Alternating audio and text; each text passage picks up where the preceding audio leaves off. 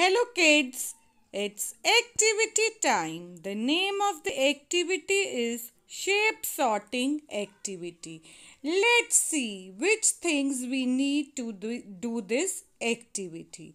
We will need 3 glasses, some colored papers. I have cut colored papers in different shapes. For this activity, I have chosen 3 shapes: circle, triangle, and square. Once we have cut the shapes, we are going to lay on the glasses. Ready to begin the activity? Alright, let's pick first shape, square. Matches with the square. This is a circle.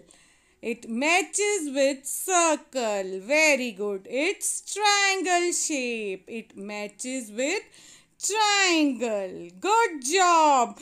We have done sorting activities. So, dear kids, do this activity at home with the help of your parents.